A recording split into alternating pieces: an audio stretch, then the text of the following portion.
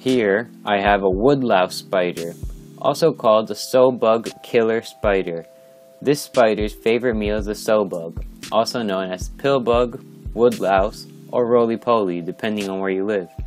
Their coloration can range from a red thorax and ivory abdomen to a more purple thorax and tan abdomen. They have 6 eyes, and those are arranged in an oval shape.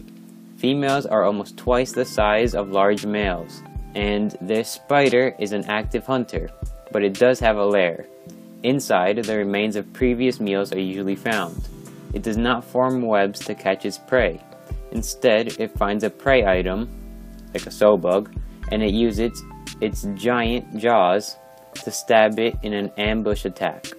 Their venom is not toxic, but some people may experience itching at the sight of a spider bite. The spider is not aggressive, nor interested in humans, so bites are not common.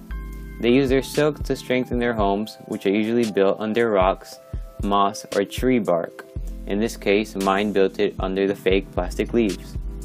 They can be found anywhere, from fields to parking lots to gardens and many other places. They are equally at home in urban, suburban, and rural areas, as their favorite prey items are sowbugs. You have to look for them in the spring and summer when they are most active. It is believed they overwinter as adults and reproduce in the spring.